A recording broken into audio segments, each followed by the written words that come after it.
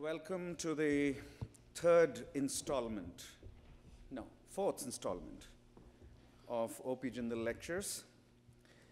I'm Ashutosh Varshne, Director of the Brown India Initiative and Professor of Political Science.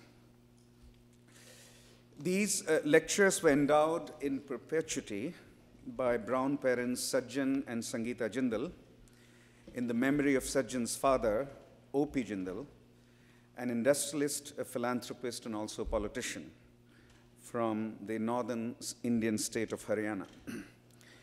The purpose of these lectures is to promote here at Brown a discussion of politics, economics, social and cultural change in modern India. The first three Jindal lecturers were Kaushik Basu on India's economy, Ashley Tellis on India's security, and Ram Guha on Mahatma Gandhi. The lecturer this week, today and Friday, is Ashis Nandy. The larger theme is partition violence of these two lectures. Today's lecture is entitled Forgetting the Unforgettable, Memories of a Killing. Introducing Ashish is both easy and hard. It is easy because I've known him for over 2 decades, and I've had the pleasure of his friendship. It is also hard because he defies easy professional categorization. He was trained as a clinical psychologist, but he also has intimate familiarity with social, political, and anthropological theories, and at one stage in his life, he even taught statistics. He ranges widely, as you can imagine, picks big themes for inquiry, lets his intellectual curiosity lead him to wherever he should go in search of explanations. And this pursuit of restless curiosity leads him, restless creativity, in the end produces insights, arguments, images, and narratives that last and shape the inquiry of others for years to come. It is best to call, in my view, such a mind a pioneering mind. Among the many intellectual contributions Ashish has made, I'd like to list 2 in particular today. I may speak about some other contributions on Friday. And the first one that I would like to call your attention to is his very influential book, The Intimate Enemy: Loss and Recovery of Self Under Colonialism, first published in 1983 and still widely read all over the world. It's been in print for over 3 decades. The Intimate Enemy started with the claim that the political economy of colonialism, while not insignificant, was not as interesting or not as researched as the psychology that colonialism sought to create, not only for the colonized, but also for the colonial masters. The focus in the end was on Mahatma Gandhi and how he sought to answer a deeply significant question, namely, how should one reclaim self-respect in conditions of colonial subjugation? What cultural resources were available and could be deployed in that pursuit? A second big Nandi idea, something that intellectually shook me when I was working on Hindus and Muslims, was his critique of secularism. To put it briefly, mercilessly briefly, we don't have as much time today as on Friday, Ashish basically argued that secularism, despite its commitment to religious peace, can actually lead to a lot of religious violence. Recovery of pre-modern religious traditions, if possible, would in all likelihood be more aligned with peace than a pursuit of secularism. A whole new line of inquiry was thereby inaugurated. Today he speaks to us on a body of work that he has been engaged in for the last 10 years, perhaps a bit more. In the late 1990s, he came up with the idea that the generation that directly witnessed partition violence of 1947-48 would be around only for another 10 to 15 years.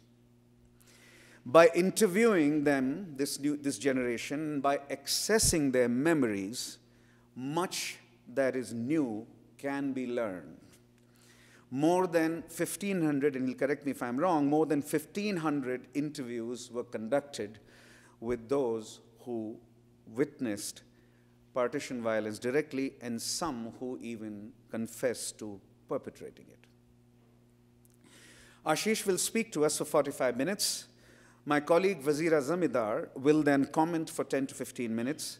Her own book, some years ago, The Long Partition and the Making of Modern South Asia, also dealt with partition violence and examined not only the archives, but also collected narratives of those who had witnessed violence.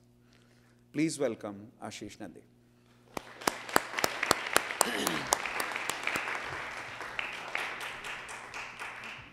Ashis, you want me to come there, or should I speak from here? It's up to you. This may be, Up to you. If that is all right, I will speak from here.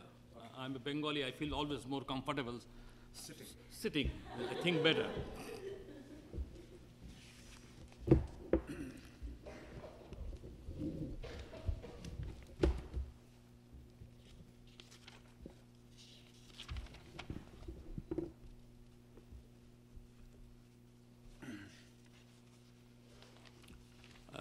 Because these are going to be 2 lectures,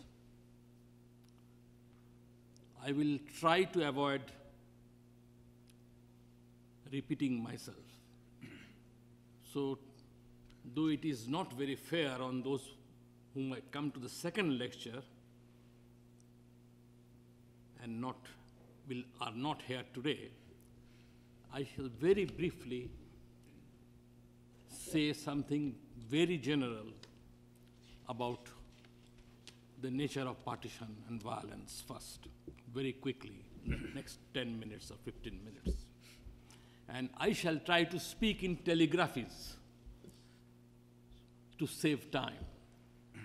If I have time, I will elaborate on some of the themes a little more later on. I shall try, but I don't promise that. First, a personal note.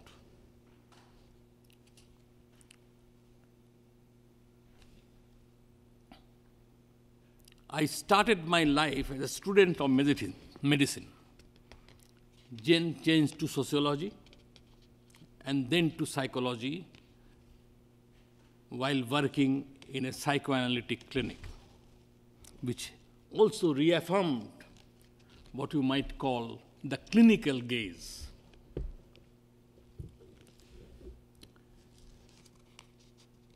And when I study violence, it is that gaze which often comes back to me as a part of the repertoire. But unfortunately, I have found that that is not liked by very many. A clinical gaze cannot make an empirical study of a case, of a person you are studying or investigating, dependent on the law of probability. I didn't phrase it right, let me put it again. Try again. A clinical gaze does not allow you to say that this particular patient has only 5% chance of survival. So it will be better for the society and the family and the medical system to save our efforts for more deserving cases which are likely to survive. You are supposed to look at the case on its own, and even if the chance is less than 5%, you are supposed to struggle. And to do that, you have to identify what are the resources and strengths there is in the person you are studying. And my effort throughout my work on violence, on which I have worked for the last 45 years, has been to try to locate the strength and resources available to a society or a culture or a person to confront the violence. That's my. Unfortunately, I have found that in social sciences, that gaze is called a romantic and retrogressive vision, because invariably it also means that you look into the sources in culture and community, and this does not give you a very as grim a picture of a genocide as many would like to have. When we started this work, it was the 50th anniversary of India's independence, and a drove of journalists from all over the world came to Delhi. And many of them landed at our center, at my office, because they had heard that I'm doing this study. And invariably, they asked for some idea of what kind of things we were finding. So I would say to them, all right, tell me what kind of thing you are looking for, because it is a largish team with something like 30 persons involved, so I can choose the right person to whom you could go. The answer in most of the cases can be put in 4 or 5 words. They said, tell us the goriest stories.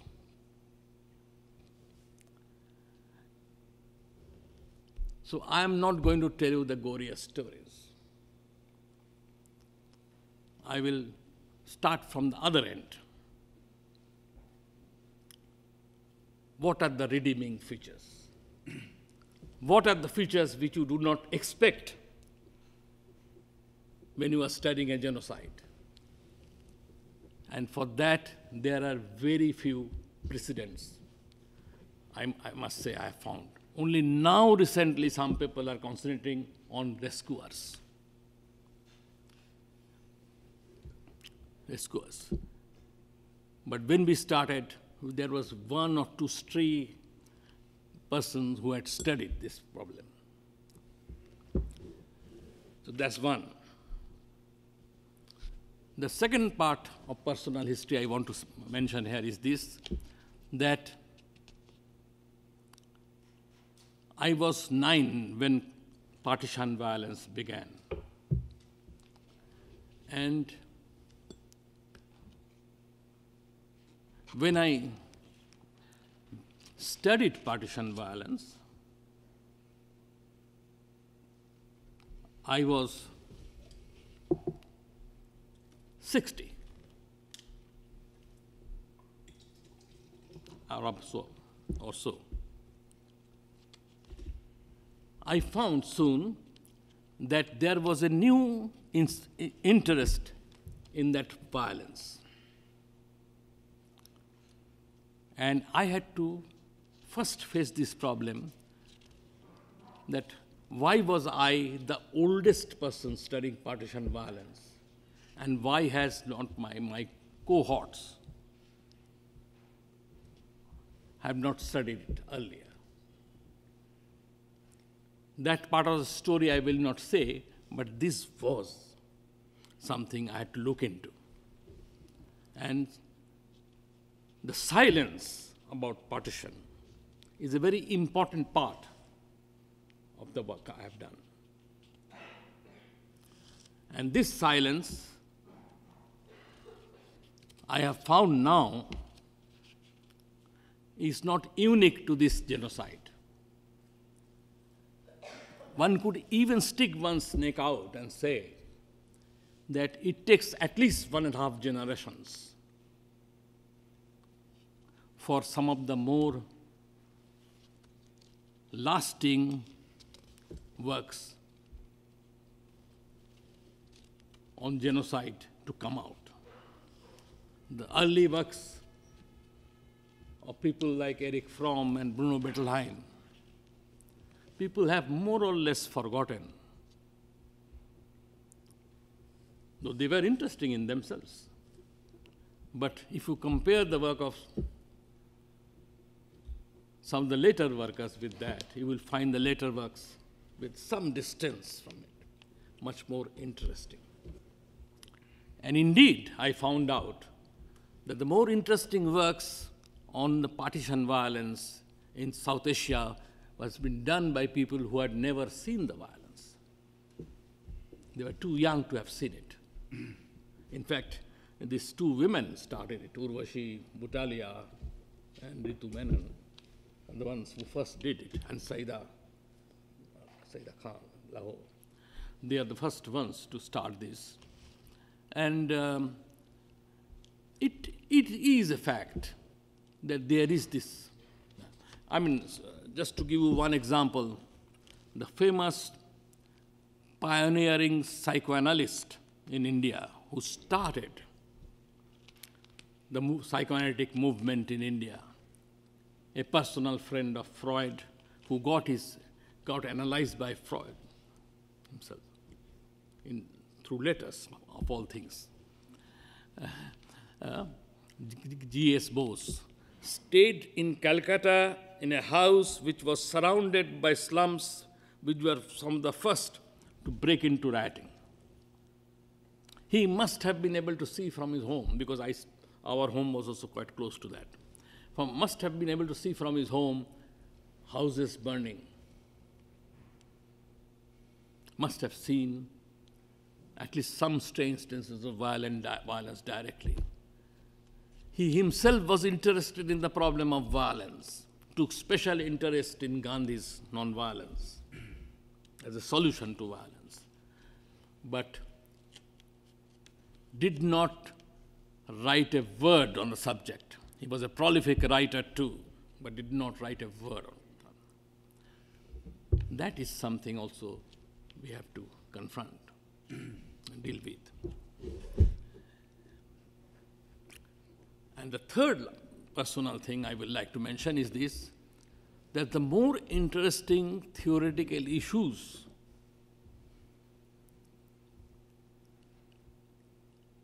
arose after we had gone to the field with a schedule or a questionnaire, and after we had started interviewing people. So the study, in some sense, was rendered somewhat backdated by our findings themselves. So there is kind of built-in contradiction here. Anyway, I don't want to spend more time on that. But in addition to these personal reasons, I will like to very briefly now mention a few of the salient findings of the overall study, which might be of some interest and sets the context of the two cases I will discuss.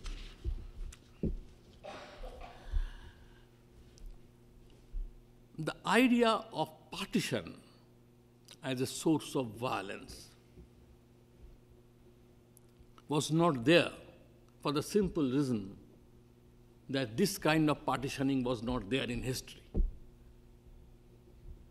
All the 4 instances of partition in the 20th century were done by one party.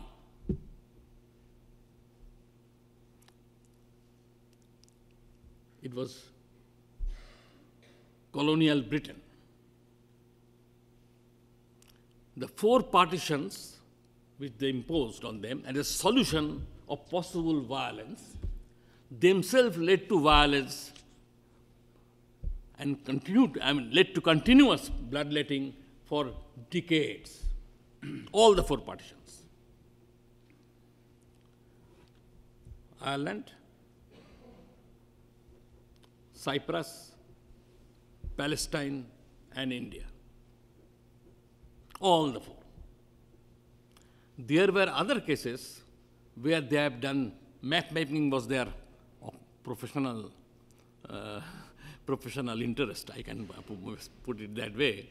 If you look at the maps of Africa and West Asia, you will find many straight lines And I don't have to tell you that the map itself tells you the story to some extent, that this kind of straight lines, and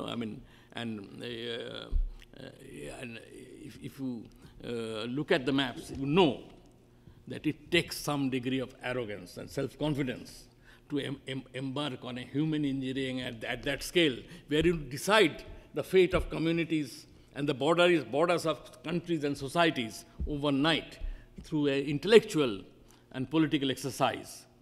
That kind of self-confidence probably earlier imperial powers did not have. It is only in the 19th century that human beings acquired that self-confidence and impose that kind of a solution of peoples they have ruled over. So that is one. So the South Asian partition is one partition of the four. And I will also suggest to you that this partitioning, this pastime of partitioning, or finding partisan a solution to human problems, can only have come from a worldview and an attitude to human engineering, if I may call it so, which is post-enlightenment, which comes from a hard, material, positivist assumptions, and which presumes that some communities, some cultures of governance know better than the governed what to do with the lives of the governed.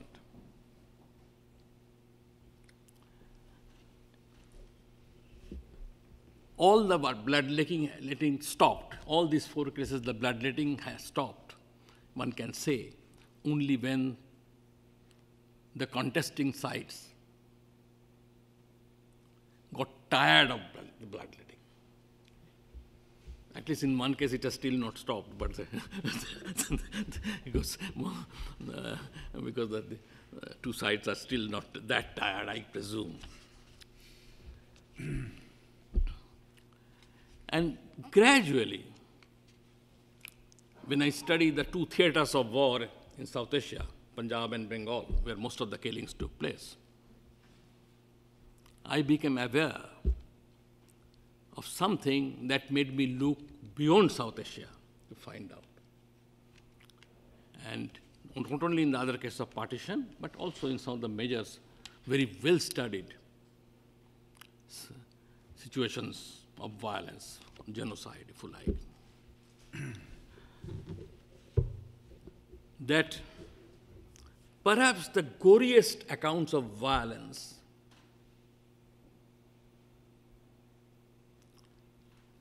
come not from places where the two communities involved in the violence are strangers,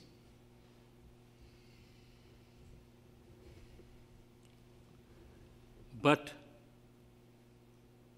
are very closely intertwined, culturally and psychologically.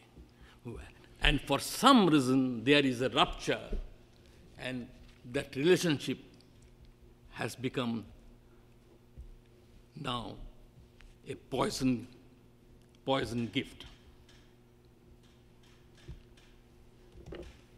And this disturbed me to no end, because I had read Ashis thing, where the relationship, he talks of associations between communities and how they protect you against violence. But I am not talking actually of political, economic, and social relationships only. I am talking of the psychological situation where two communities are so close that they cannot define themselves without the other community, where your self-definition is incomplete without the other. And where that intertwining or introjection of each other in some sense,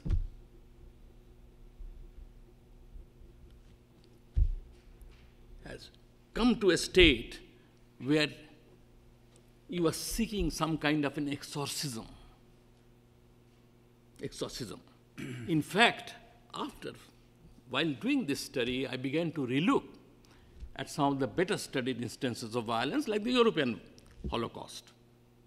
And by the way, the term used in India for genocide is the same as Holocaust. So forgive if I use it for both. I mean, because many Israeli scholars do not like the fact that you are using Holocaust, but we cannot help it. I mean, this is what the actual respondents also say in India, the pralaya. It was like a pralaya.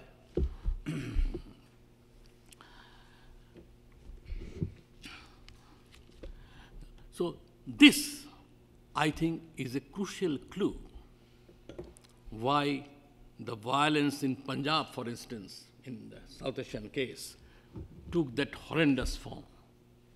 It became a kind of an exorcism because the other side is present both as a temptation and a possibility. And you try to cleanse yourself of that temptation and that possibility. And this was probably the case in Germany too, to some extent, because German Jews were supposed to be the most integrated Jewish community in Europe. But I will let it pass at the moment. That's not what I'm trying to say. But this also means that we have to confront the fact that genocides in a community-based society and genocides in a mass culture, which is a massified society, primarily individuality-based, takes a very different form. One or two scraps of data, if I mention, it will become clear to you. In our study, roughly 40% of the respondents said that they were directly helped by somebody from the opposition during the violence, or had known and knew of somebody being helped by the opposition. This is a very different kind of story. I don't think in other genocides the figures come anywhere near this. 40%. 40% said what? That they have been directly helped. If they're Hindus, they were helped by Muslims. If they are Muslims, they were helped by Hindus. Or knew others directly that they have been helped like this. This is a fantastic data. It's a different kind of mass violence, where this level of help people have given. So there is ground level resistance. The only clue I can get, or at that time I could get, now I have some more, a few more, but the one I got at the time I will mention, that in Fogelman's study of rescuers, she studied rescuers in the context of Germany, she found that the Germans who helped Jews had 2 or 3 features. One, they were wanted children in the families and embedded in a community and deeply religious. I need hardly tell you that in South Asia, these features will be more easily obtainable than in a individuated mass society. That may be one of the clues that we have.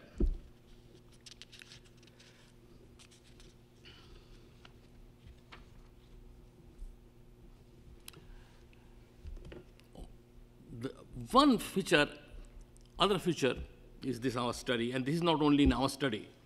In virtually every study of partition, this theme recurs, that the pre-partition days emerges as almost as a lost utopia. You find this in Dipesh Chakrabarty, in his collection, you find in our studies a huge majority, almost without exception. I mean, that the pre-partition days are invoked as virtually a lost utopia, as something which is like a paradise lost, and often from very hard-boiled killers and very hard-boiled fanatics who claim to be fanatics. I mean, I will give an example, a telling example. There is this person, B.L. Sharma Pen. I wish I had that thing so I could read it out, because he has very interesting ways of putting it, very abusive way of putting it, who, when Suketu Mehta interviewed him, he was very vituperative about Muslims. He gave it, there was a long tirade against all Muslims, how bad they are, and how beef-eating was the bane of Muslims, and because beef is actually an aphrodisiac, so if you eat beef, he felt you become, you turn more aggressive, and of course you will turn a rapist, and so on and so forth. He went on at this vein, and how Hindu women only produce rats, and that is why we have lost Lahore and Karachi and so on and so forth. So it went on at this theme. But Suketu Mehta was one person. This is the man who wrote the book on Bombay. Maximum City. Maximum City. He stuck on. He didn't give up on him, and after hearing the tirade, so stuck on. So after he has said all this, which he probably says in all situations, he struck a relationship with this man and hung around and tried to get his life story. And gradually it transpired after 3-4 days that Mr. B.L. Sharma Pen, who is also a functionary of the BJP and also, I think, associations with the RSS, began to tell him other things which did not go with this story very much. For example, it transpired that he had had in his childhood a Muslim wet nurse. Until she lived, this great hater of Muslims used to send her monthly a money stipend till she lived. It also came out that he has secretly visited Pakistan twice to see his childhood friends, who also obviously had beef. But secretly, because his present political identity and image would have been drastically altered if people came to know that he visited Pakistan to meet his childhood friends. And this, I can tell you many of these such stories. I also interviewed Madan Lal Pawa, who's not only killed a lot of Muslims randomly, but also was in the conspiracy to kill Gandhi and was in jail for 18 years. He was the youngest member of the team of conspirators. At 18, he was sentenced to life imprisonment and released after 18, and I interviewed him. And he was so abusive, not only of the Muslims, but also of Gandhi as a kind of a person who treated the Hindus as his stepchildren and was responsible for partition and so on and so forth. But as days passed, and he ran out of his invectives, he began to talk a different tone. It transpired ultimately that he pined for the days when he was in Pakpatan, in Montgomery district of Pakistan, where there is and remembered with great nostalgia this mazar of Baba Farid and the festival that took place. And even in his old age, sang out tremulously some of the qawwalis, these qawwals would sing there which he remembered still, and said those were the best days of my life. And ultimately said that actually Muslims are not a bad people. Only some of them are scoundrels. And anyway, so this is the way it goes. So this is the other part of the story I want to say. Perhaps that also explains why there is this thing. And it is perhaps because of this that a very large proportion of the respondents we had have never shared their experience with their own children and grandchildren.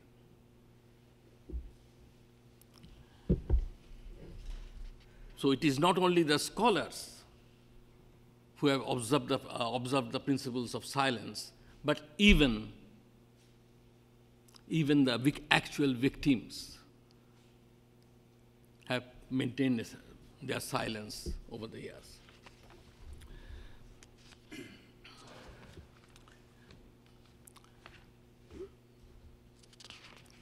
The two cases I've chosen to do here have a more specific intent. I wanted to remind you that of the 1 million which scholars now estimate to have died, I think the figure is, those who estimate it to be something around 2 million are probably more correct, because we do see from the records that a lot of people said that the elderly died.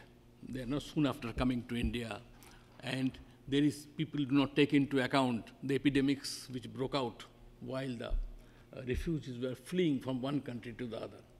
These are not taken into account. The figure will be closer to 2 million. But the numbers, I think, that's not that important. The important part of the story is this, that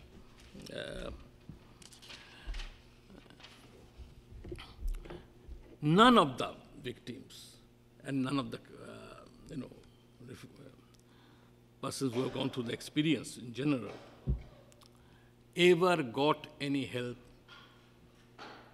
of any, or even sought the help of any psychiatrist, psychoanalyst, clinical psychologists, psychiatric social workers. The post-traumatic stress disorder was unknown illness at the time, and nobody neither sought this help nor were given this help. They have struggled with their own experiences themselves, and I must say that even if you, even today, in any psychiatrist or clinician would be very pleasantly surprised by the way many of them have struggled with that and given some meaning to their experiences, maybe sometimes through an exaggerated emphasis on religion, sometimes through psychosomatic ailments they have tried to contain or bind their memories into some manageable fates, or bind their anxieties, and sometimes through certain kind of obsessive-compulsive features. These are there, but on the whole, they have handled themselves relatively well. Now, in the two stories that I've included here, I would very briefly mention them, represent two extreme forms, and this can be seen as two dimensions of the way it is managed. In one case, it is the story of a Jat Sikh who one day wakes up and finds that people are making hears that people are organizing jattas. That's the term in Punjab they use for what you might call a band or a gang or a, say,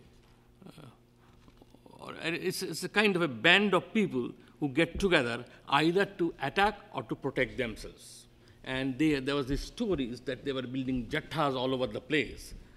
And he then finds out that these jattas in his area were led by a very famous leader of a jatta, and they were invariably supported by officials. He was in the Pakistan side of the border. They were supported by officials who were mostly, in his account, mostly from people who have been displaced themselves, either as transferred officials on that side or as people who have lost something on the Indian side and come out to Pakistan. So they were the persons who were leading the Jatta. Though in his case, there was this person who he talks of him almost as a well-known person, famous person who led the Jatta because he was a notorious person in the locality. He knew him also, some kind of a vague awareness of his existence. Now, therefore, this person, Sikhs also then decided to build a Jatta, and the story is that of a kind of a cat and mouse game between the two Jattas, and how they outmaneuver them, they kill each other, they lose some people on the side, but they ultimately manage to manipulate things and move towards the river Ravi in Punjab, which divides into India and Pakistan, which constitutes the border, and move towards them and successfully ultimately cross the river by forcing a young Muslim boy who had a boat, and that crossing itself took a huge amount of time, but they all managed to successfully go to the other side. He is the only person, he's now a Sikh farmer in his mid-80s on this side of the border, very in great peace with himself. He has no bitterness, no anger about the whole experience, and he's very clearly said that they attacked us, and therefore we also attacked them, and they killed us, and we also killed them. He is the only person we have found who does not show any sense of loss, is not at all feels that he has lost out something. He says, we are much better off now than we were there. And he is also the only person who said that often the Jattas which attacked the Sikhs and the Hindus not only had Muslims, but also had some Hindu communities as kind of subsidiaries. So Jattas were not kind of exclusively Muslim Jattas. They also included, especially they included lower caste Hindus who had, because they were probably after loot, wanted to benefit from the pillage. Well, this is the story of that man. And from the description of this whole encounter with this man, it is obvious that he is talking almost like a retired soldier who has given a good fight to the opposition, but has no bitterness against the opposition. He, in fact, says, when this interviewer asked him directly, you must be very bitter against the Muslims. He said, why should I be? I trusted them more than I trusted my Hindu neighbors. But at that time, they tried to attack us, so we had to attack them. So there is no bitterness, absolutely no bitterness. He is a retired soldier who is happy with his lot. He's still, in mid-80s, he still takes care of farming. His family is with him, and they settle down on this side of the border. They feel that they have they have not lost out anything. As opposed to that, on the other side, is another Jat, this time not a Sikh, a Jat, Hindu Jat farmer, who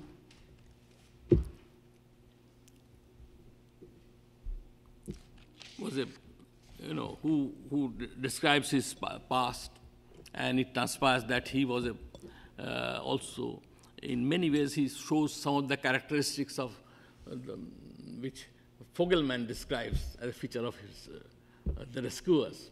He had this, very much wanted child in a parent who were for a long time childless, and then he was born, and his grandparents and parents take a lot of care of him, and he has an excellent, very moving description of his childhood, and this with friends amongst Muslims, and so on and so forth. And though gradually the atmosphere changes in the mid-40s, and when the violence breaks out, the Muslims begin to move out of the village, selling their land, and they are much unhappiness in the village because everybody is sorry that the time has come to part. They took a lot of care to ensure that no Muslims in the village were killed, because it would be very shameful, they said, if people in their own village are killed by outsiders, mobs, and so on and so forth. But then comes the news that 2 trains have arrived from Pakistan,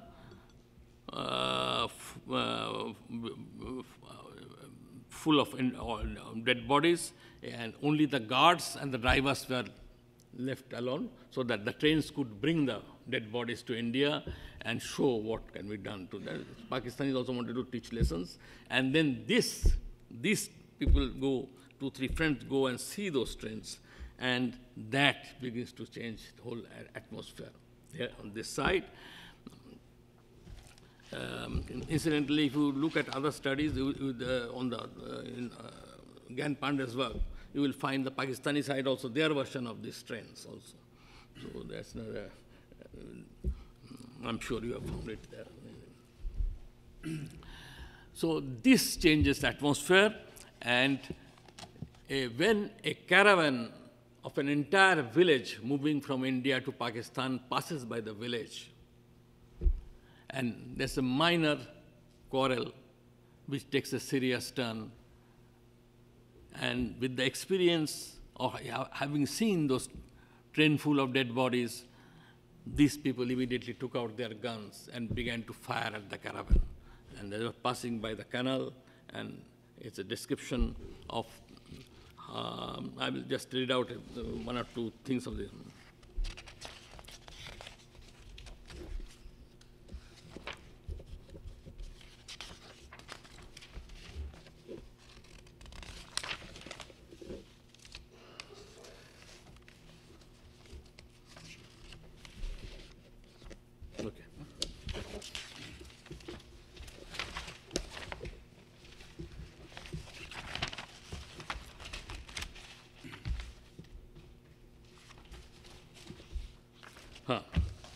So this is towards the end of his interview.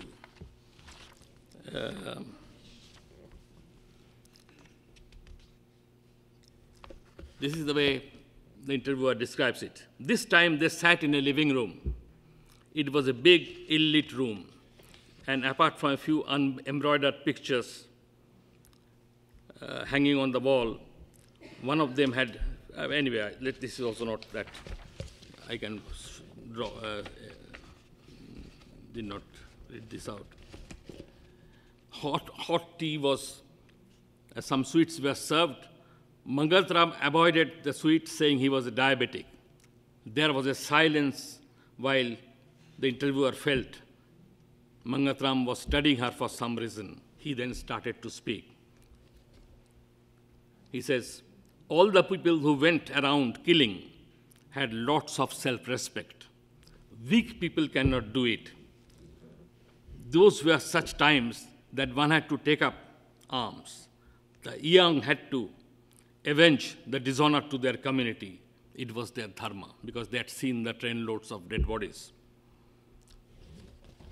Those days, it was very common to find a body rotting here and there, cattle roaming around without owners, or children without parents. The months after Baishakhi, that's the festival time, the spring festival celebrated in Punjab, there were many rumors floating around and much fear. The local police had been told that no Muslim was to be harmed. They were to be safely escorted to the special train scheduled to leave from Amritsar.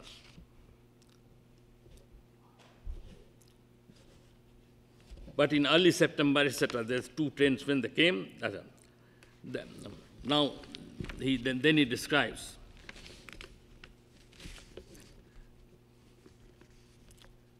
As it happened, some young members of the caravan picked up a fight with the villagers. It began as a minor clash, but soon became serious, and Mangatram and his associates took out their guns. It was monsoon, and those people were walking along a canal. As Mangatram and his friends fired, people kept on falling into the canal. They could not run away because on the lower land, there were men waiting with hatchets. Whoever tried to run away was hacked and thrown in the canal. Some jumped in the canal, mostly women. Some even jumped with their babies in their arms. Mangatram said that they were firing from his rooftop and they could see. Mangatram said that it was rainy season and the water of the canal was muddy and swirling. People and corpses would disappear within seconds. So many people died that day. The mud-colored water in the canal turned reddish. Mangatram paused to breathe deeply and shook his legs for some time. Then again took a few deep breaths as if testing his lungs. I do not know how I could do it that day. Till this day, when talking about it, I can see the entire scene clearly. No, I have not forgotten anything. These things happen once in a rare while. I have also not forgotten the trainload of corpses. It was stinking so badly, and there were so many flies on the dead bodies. There was a loud humming noise made by the flies. Oh, the smell. We worked with volunteers and sweepers to clean up and perform the last rites, though we are high caste people, not supposed to participate in such acts, but those were troubled times. Chaudhary Mangatram remained silent for a while, then held his turbaned head in his hands, weeping. He pressed his forehead with his knuckles. All Verma could see, the interviewer could see, was the heaving, starched turban. She was witness to the ultimate ignominy of a Jat patriarch crying like a woman in front of a woman who was his grandson's friend. The interviewer was a woman. And to whom he had once said that he found comical the sight of a grown-up person crying. Mangatram tried to recover. If today there were a riot, I do not think I shall take part in it. I am old now. Also, I do not think we shall ever see trains full of dead bodies again. I do not think that madness will affect people again. I was young those days. My blood used to boil. You do these things when your mind does not work. Your anger does. He claimed mechanically that he did not feel guilty, like the other ones I have talked about. They do not say they do not feel guilty. But their body tells another story. In fact, even their voice tells another story, that they do feel guilty. It is not easy for a citizen killer to be mobilized to kill and then return to his pre-partition self. Once you have been mobilized, that experience remains with you. And I give this example, but I could have given you other examples. I could have given you the examples of people who still see.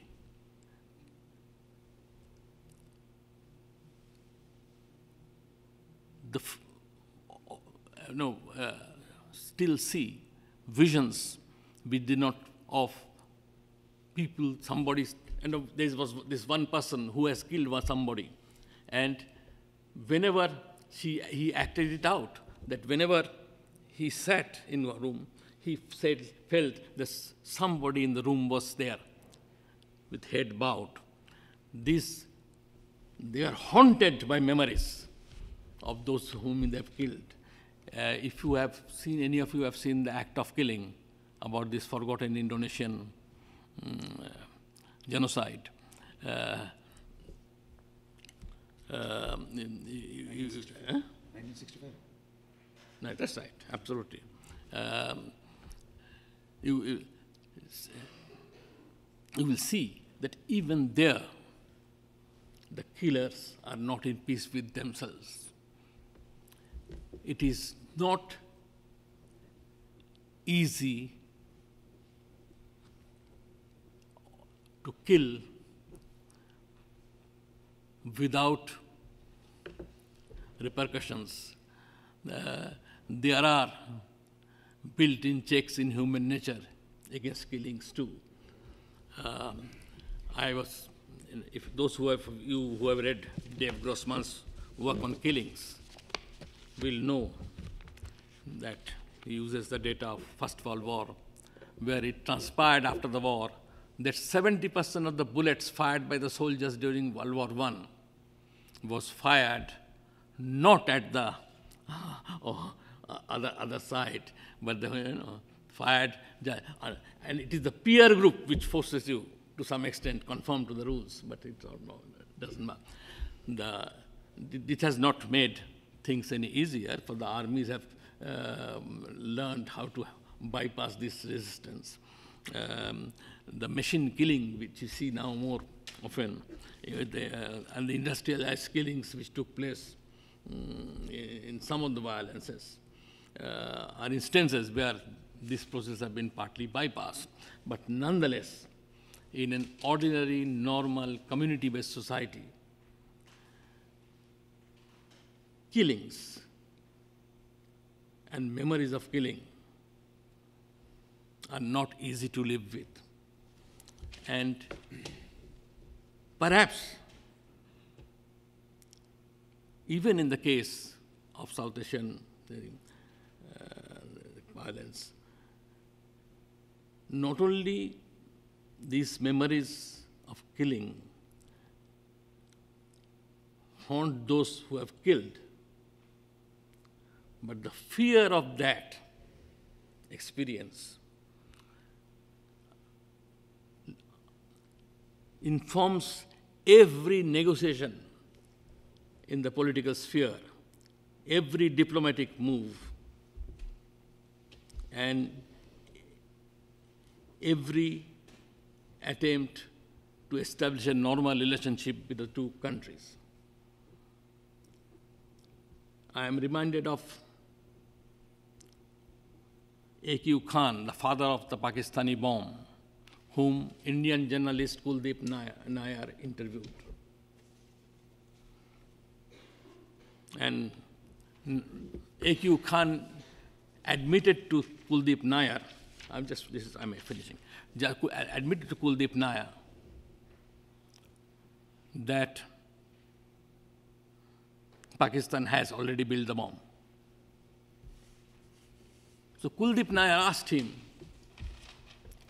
Dr. Khan, your own family stays in central India, in Bhopal, and you have built this bomb in Pakistan, for Pakistan.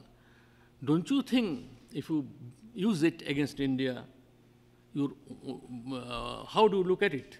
What about your own family? And A.Q. Khan said, I have not forgotten those days during the partition when I ran through the Rajasthan desert, hungry, thirsty, and panicky,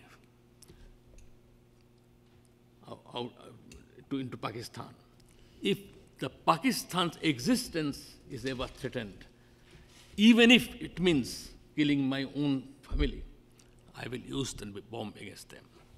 I think that's a good point to end this presentation.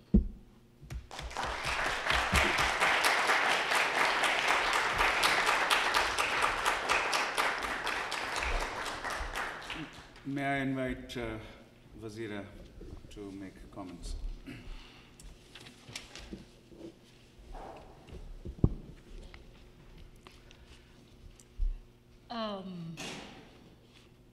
Thank you. As someone who's very understanding of a lot of concepts, modernity, violence, have been shaped very much by your writings. You have no idea how honored I am to comment on your presentation. It raises so many questions that I'm not sure where to begin with, but I'm going to say a few things, and then I hope we have a broader discussion. You spoke of silence, a huge silence that followed the events of Partition in 1947. Silence that shaped you. You didn't write on your own experiences and that of your generation, and that it's taken a generation and a half to finally begin to write about it. And yet, as someone who is that almost a generation and a half away from Partition itself, it, despite the silences, permeated every childhood memory of mine and of the communities that I grew up in. So this sense that although scholars had not written about partition, the experience, memories, the specters, especially the last ones that you raised, very much have shaped us in profound sorts of ways. And thus, in my own book, I wrote that partition is not an event that took place in the past. It's not something that happened and that it's over and that it's behind us. Even when it seems past, new generations that have a distance of time, distance of space, I've heard people say, you know, I grew up in South India, so far away from North India, the epicenters of this violence, despite the distance of space from these epicenters of genocidal violence. We still have to reckon with what I think most powerfully is captured by a phrase that Veena Das uses of this violence: world annihilating violence. World annihilating violence that we have to reckon with. I know you try to address the softer sides of this violence, the people that helped, the very large numbers of people that helped in the midst of this violence. The remorse, the remorse, the guilt that shapes those who perpetrated the violence. Yet that violence was world annihilating in that a world, a way of being in the world, a way of making meaning in the world was profoundly ruptured.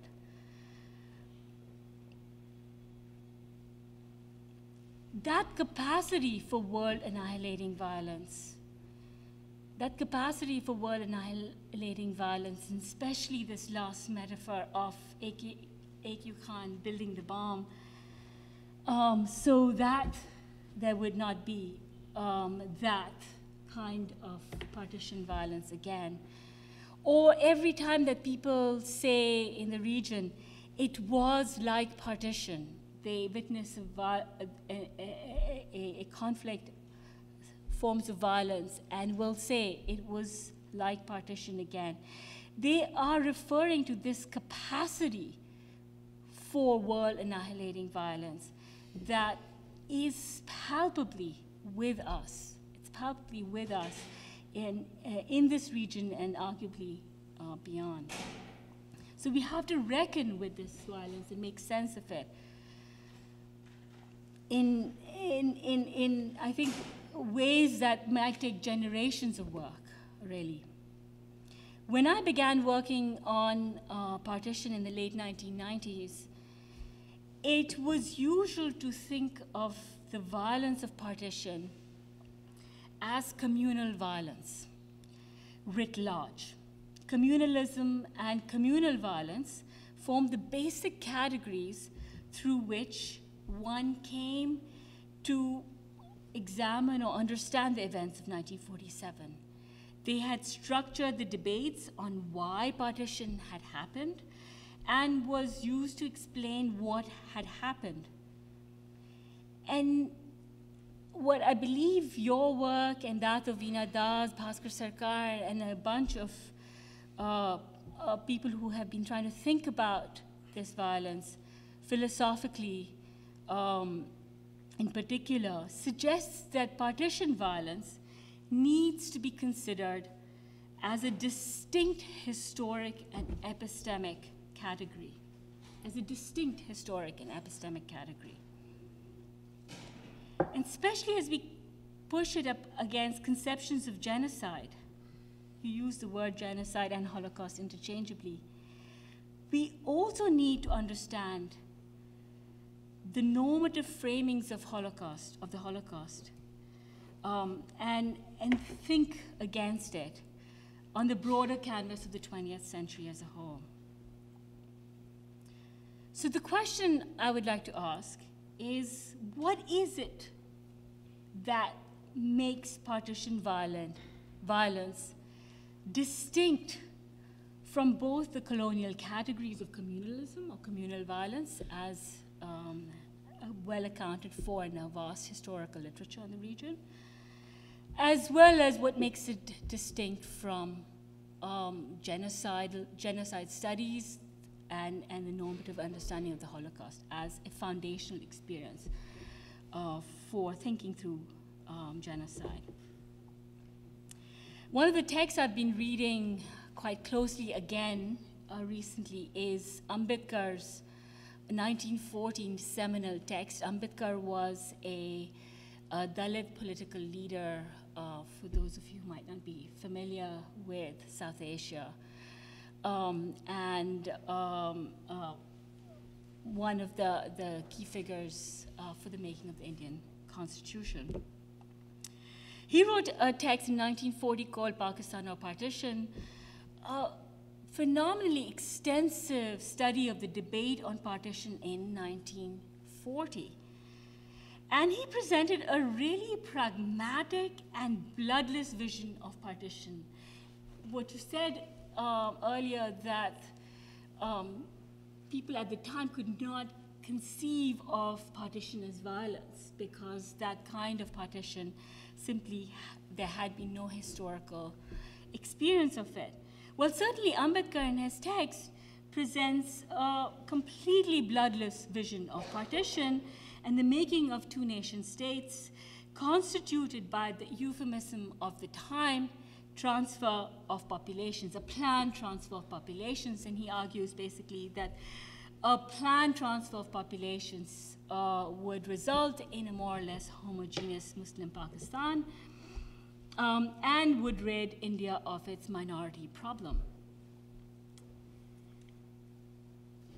Yet historical accounts have repeatedly argued that Indian leaders of the time of all spectrum, Muslim, Hindu, Muslim League, Congress, etc., refused to consider or concede to ideas of planned transfer of populations, an idea that was prevalent, circulating, discussed in the 1920s, 1930s, so certainly available as a category for thinking about nation-state formation in the midst of these debates.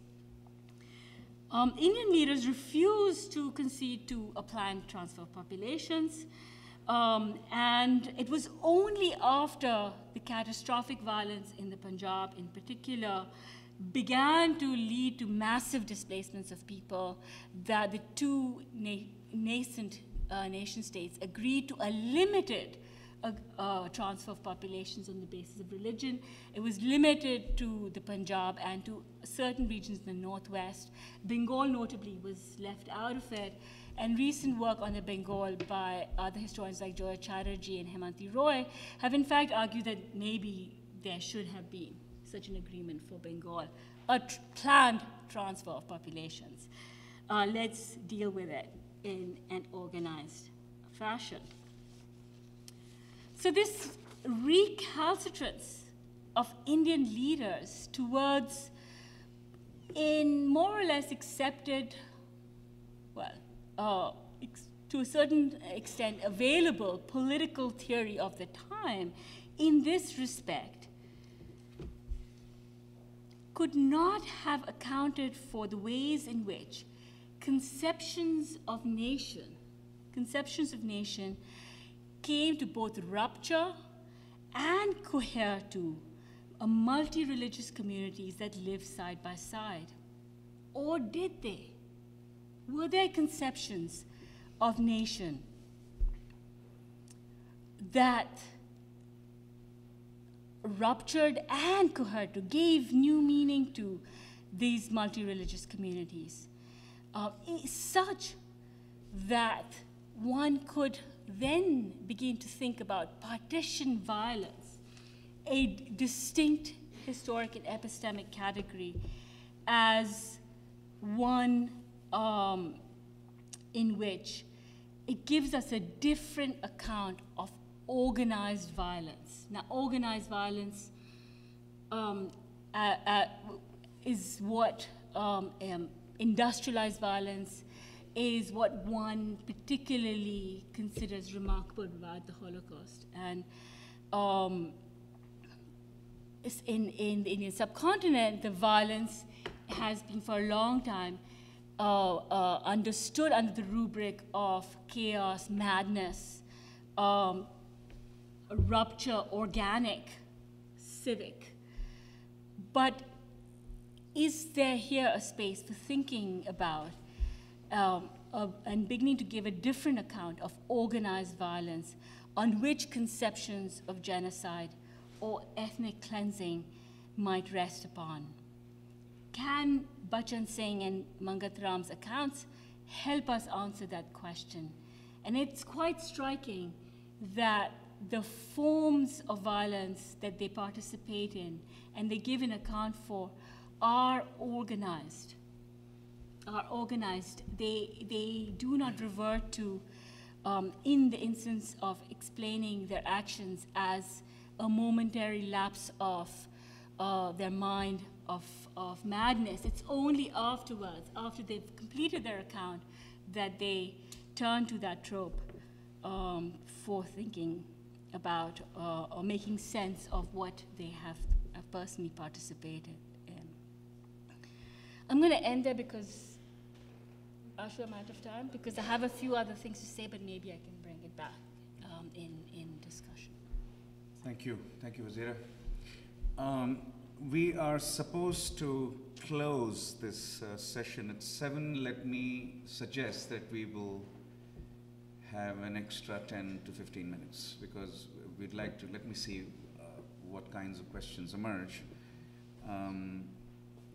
So we can go until 7:10 if necessary, and then there's, I think, samosa and chai, right? Okay. So let me just put one thing on the table. There's a paper in American Political Science Review recently, Ashish and Vazira, by Stephen Wilkinson of Yale and his partner at Stanford. And they've been doing a statistical work on violence, partition violence. And they argue that the highest incidence of violence was in areas of decommissioned soldiers. that they would like to argue that statistically they can establish that, that the soldiers who came back and were decommissioned committed the maximum amount of violence. It was not the ordinary citizen who did it. Right? There is controversy over this. Many scholars, and these the written critiques will emerge later because now they're part of conference discussion at this point, seminar discussion. Those who study military histories and militaries in general argue that this is deeply conceptually flawed. That actually soldiers, even after they're decommissioned, the studies of militaries, soldiers, even after they're decommissioned, do not kill civilians. Right? I wonder in the next half hour that we have here whether you would have any remarks to make from either a sociological or clinical psychological perspective, but this will become a very big debate very soon. The paper is out only a few months back. This has been presented several times, including here in the seminar that I lead. It's been presented here. So that's just one thing to put on the table. The second thing to put on the table is the study of your fellow psychologist, Sudhir Kakkar, of Hyderabad killers, riots, right? He gives them, as a psychologist, in my work I met a lot of killers, they never admitted they were killers, right? So you need, I think, the skill of a psychologist or not a political scientist. A political scientist can't handle this. A psychologist can figure this out much more easily than I can, given my training. So Sudhir Kakkar writes, he interviewed killers of riots in Hyderabad. I think I met some of them in my work in that city. But he managed to get them to confess that they actually were killers. But his clinical psychological conclusion is that I can't call them killers, I call them warriors. And they describe a riot in two terms, either as a war, when if someone has killed 28, you have to kill 29, your side. And these were mostly wrestlers, actually. Or sometimes they also call it a cricket match, one-day cricket match. If the other side has made 128, you make 129. Right? And they constantly go back and forth between the analogy of a one-day cricket match and war. And finally, he concludes, Sudhir Kakkar concludes, I've not assigned this to my undergraduate class, there are lots of students here, but I do assign it to my graduate seminar, that particular chapter. He concludes that as a clinical psychologist, there is no term I can use after interviewing them except to call them warriors. I can't use the term killers for them. So just two things to put on the table, and let's invite now questions and comments from the audience. Bashara, do you want to go to the, it's being live streamed. So if you go to the, Professor Bashara Dumani, Professor of Middle Eastern History. I wrote my questions down, but it's too embarrassing to read them in front of a microphone, so I'll try to remember. One is a simple methodological question. The argument is built on testimony of people that you interviewed, but a standard objection in anthropology, at least, is that these interviews can never be trusted. They don't mean anything more than what the people at that time of the interview were thinking about, the concepts, the categories that they use. I believe you're familiar with that. So reading verbatim from the testimony to make a point later on about how this affects political culture, there has to be a step there that explains your thinking about the act of telling, remembering, and listening, and I'm wondering if you can say a few words about that. So that's the simple methodological question. The larger issue has to do with interrogating the term violence. So you mentioned the 4 partitions. My father never told me anything about what happened to him in Haifa in Palestine. I could never find out anything from him. I had to find out from other people, and most of the information I found out does not have to do with the particular violent days that took place. I can think of many other patterns that are exactly similar to what you said, but the situation is very different. the emphasis was not on killing, the emphasis was not on genocide, the emphasis was on destroying a society as it is composed of a built environment, of social relationships, of economic structures, etc. It was a systematic, planned ethnic cleansing, transfer of population that was very much in the air, but the focus was not on killing people. And I noticed that much of the discussion has been around the act of killing. And I'm wondering if that is taking us in a direction that is not germane to this epistemic, distinct form of partition violence, because how else can we explain the same exact patterns in a situation in which killing was not the primary idea, and yet we have the same exact things happening in terms of people's memories and forgetfulness and so on and so forth. So these are two quick questions. Thank you. Other thoughts?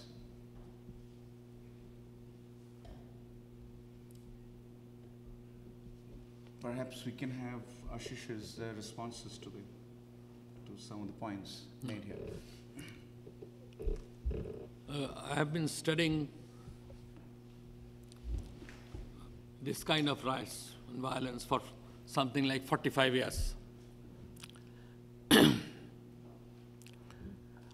And I would be inclined to agree with Vazira that partition violence was a different kind of violence. The other violences we have seen in India, Hindu-Muslim violence, for instance, riots,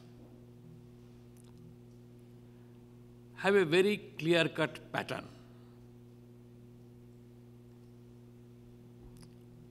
Occasionally, something like the Gujarat riots take a different kind of shape.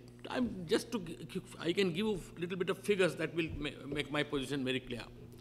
In India, out of the 30 states,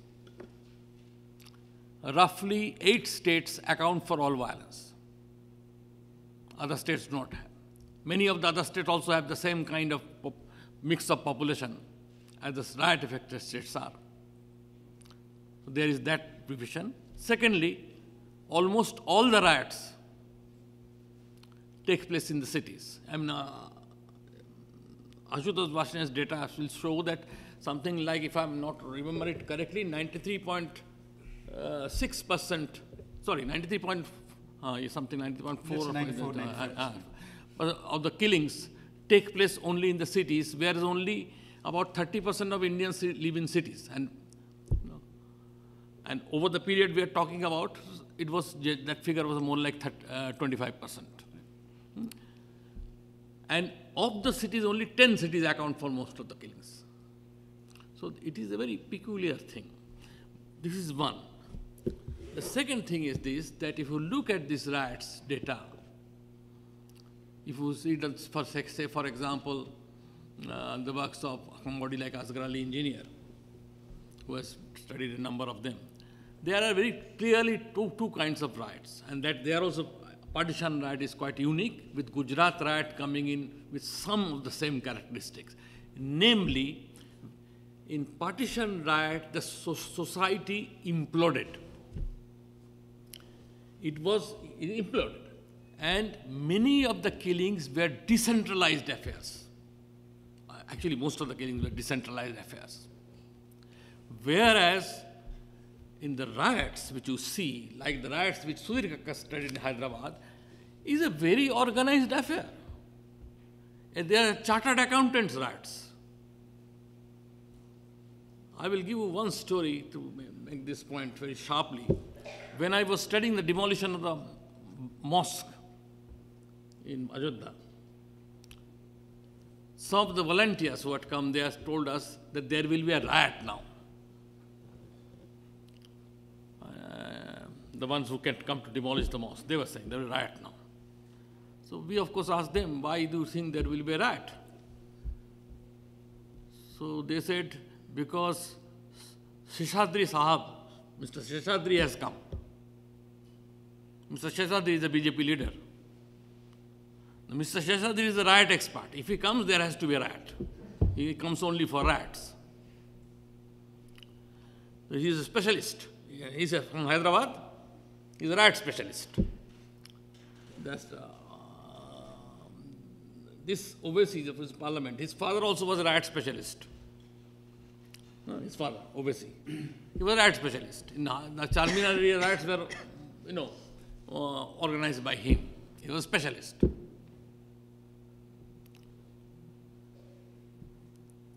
You can imagine my surprise when I found out that Mr. Seshadri and Mr. Owaisi were great friends. And every fortnight or so, they shared a meal together. The riot expert on one side and the riot expert on the other. Because riots, bitterness is for the hoi polloi, etc., and so forth, not for the Syrian leaders who organized riot, not for the experts. They were professional detachment from it. So they have occasionally meals together. They were good friends of each other. So this captures the spirit of the riots. And you're also saying that partition violence did not have this character. That's right. It was highly decentralized. It was not organized, and the society imploded, and neighbors killed neighbors. Yes. Neighbors didn't kill. Neighbors Usually it were mobs coming from outside. Mobs coming from elsewhere? There, yes, of the village. Even there was resistance. And you're saying it's the same pattern?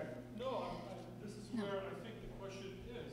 So in the case of Palestine, for example, one of the communities was not organically intertwined with the other. There were recent immigrants from Europe that have been there less than a generation, most of them. In fact, the population of Jews in Palestine, European Jews, doubled between 1932 and 35. It was only a few years before the partition.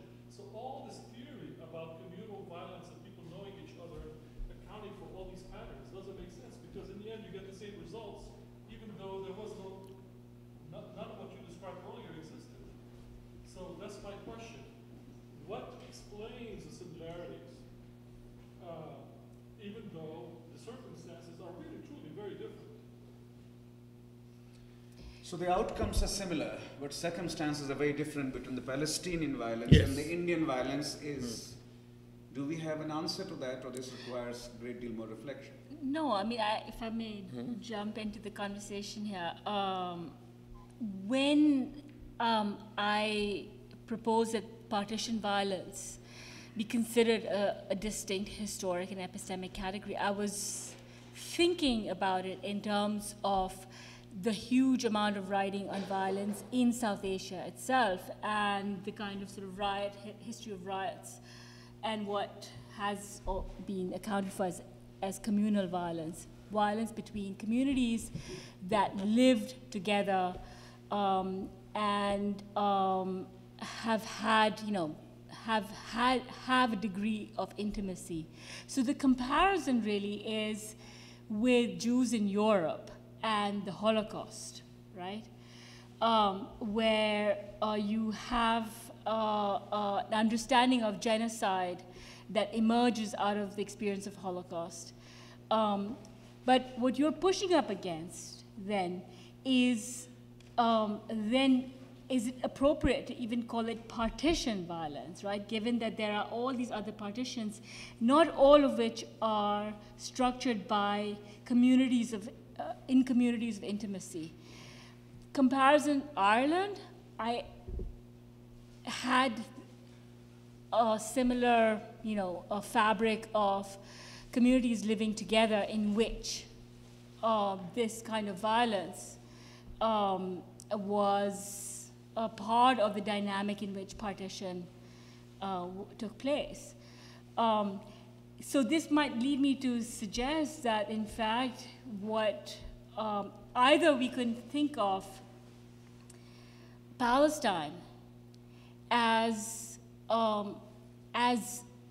the most important place to think about partition violence as a kind of historic experience and set of practices that then can be looked at in other places, or to think of Palestine as the exception, right? Which is that it is both partition violence and settler colonial violence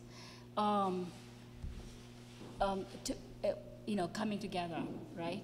Or that it needs to be located It needs to be either be paradigmatic or exceptional. I think that's a big conversation to have. The significant thing about partition violence and locating it is the fact that there is so much intimacy and in which this violence takes place. And in most accounts of ethnic violence, there are state actors and structures of the state at work, as well as conceptions of political community from above that come in that are significant to the forms of violence that take place. But if one can think of the violence on the ground as a different form of organized violence that comes out of this intimacy rather than from above, it might be a different way to think about. Suggests to me, a comparative politics scholar, a need for a systematic comparative conversation between scholars of Palestinian partition and violence and scholars of South Asian partition and violence. That would be a great conversation to pursue under the auspices of the Watson Institute and its various regional programs. That kind of conversation suggests that. Because I'm very struck by this thought that Bashara is proposing that outcomes in Palestine and India are similar, in South Asia are similar, but the circumstances are remarkably different. We share something, but in a very fundamental sense. The circuit of ideas that shape these partitions is the same too. That's what's also really compelling. If you look at Ambedkar's footnotes, he is quoting Zionist scholars of the time in making some of his arguments. So they're reading and thinking through a set of ideas that have a shared political frame. We have one last bit of time left, and perhaps if there is a question. Good, yeah. There are two questions. Let's take two questions. Sir, would you go first? Mine is a very quick little question. Yeah. I believe there had been a partition of Bengal in 1905 that was very controversial and elicited a great deal of fury. But so far as I know, little, if any, violence, and was reversed in 1911. What was the key difference there, do you think? Here's a scholar of Bengal too, who can perhaps answer. Let's collect one more question and then see. Yeah. Mine is much less specific, and I'm sorry, it doesn't really hit any nails on that head, but I'm trying to wrap my mind around everything that we're talking about and the almost casual way in which the people who have been quoted in all of your research speak about rioting. You mentioned the two leaders who have dinner every fortnight and then come and incite riots, and from what I understand, we are talking about violence on a scale. I mean, you use the word world annihilating, and I'm simply not, I'm having a hard time wrapping my mind around the context in which we can come to understand this kind of Behavior. depth and behavior. And as I know, the three of you are specialists in the subject, I wonder if you could speak very briefly, of course it's going to be impossible to do total justice, but very briefly the way in which we can begin to understand that. Well, I think one simple answer is that this is a very instrumental conception of violence in the heads of Sheshadri and Owaisi. It serves their political purposes. It's very clear to them this is like a strategic political game. It serves a certain purpose, and that does not affect their meeting every fortnight or every month. And how do you account for the violence of those who actually carry it out? No. That's whatever the consequences on the ground. Yes. Right. For them, it's a very instrumental use. Right. It's a very, very instrumental use, and I think there is a lot of accounts can be given which go in that direction. Though it's not always instrumental, but this is certainly an example of a very instrumental conception of violence. Ashis has written about it. I have a few things in my book about that. So it's not unusual. What you found very unusual is not unusual in discussions of riots and violence. It's not, surprising as it may seem. How about Bengal? Bengal's partition and its reversal and any violence around that time? Frankly, there was no violence. First of all, I mean, what people do not often mention is this, that most Bengalis were surprised to find out at around that time that Bengal had a majority of Muslims. That a majority of Bengalis were Muslims was not known to the Bengalis. This is not an enumerative society. But that was the first time enumeration entered the politics in a big way. Ambedkar was elected from Bengal. Because he was supported by Jogen Mandal, the Dalit leader, who became the first law minister of Pakistan. And you can say the first, people say Ambedkar is the first Dalit law minister, gave us the constitution, which is only half the story. First law minister of, Dalit law minister of South Asia was in Pakistan. Jogen Mandal was Pakistan's law minister and took charge, took oath of office one day before Ambedkar did, because their independence came one day earlier, as you know. So there is that part of the story too. So, but these were, let me put it this way, that at that time, the idea of this nation state was known only in a theoretical way. The first generation of Indian leaders had very little clue to the meaning of it. They didn't bargain for a population exchange and things like that, because, I mean, if you read some of the interviews, I do not read it with the eyes of a sociologist. I read it with the eye of a, I read it a very different way. I read it as an outsider. And I'm astonished by some of the things I read. Like, for example, Jinnah was offended when he was going to Dhaka from Karachi, which was the capital of Pakistan then. The pilot came and told him that, sir, it is customary for us to take permission from the Indian authorities to cross India. So we are taking permission, and it's customary for the to exchange greetings. Would you like to say something? Convey your greetings to. And Jinnah was very offended. He said, I have gone this way dozens of times. Nobody has asked me to take permission. Why should I take permission? They didn't really know what was the implications of having a nation state. And a nation state, the logic of a nation state was this, that it must have a nationality, which upholds the idea of nationalism. But India has no nation. It never had a nation. It had communities. It was a country of 1,500 languages, probably as many as 6,000 communities, roughly. I'm being very conservative. 70,000 castes, 1,500 languages, and so on and so forth. In such a diverse thing, you cannot have a nation. The Hindu nationalists' dream of making a nationality out of Hindus has never succeeded. Hindus are cussed enough to have resisted it from then, and they have resisted it till now. We talk of a nationality only in a polite way,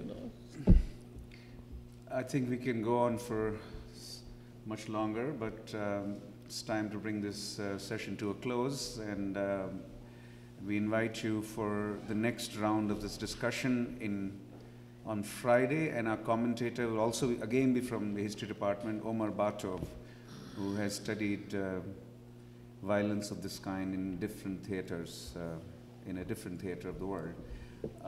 That will be 2 to 4 at the Joukowsky Forum at the Watson Institute. And please join me in thanking Ashish and Vazira, and also join us for the reception.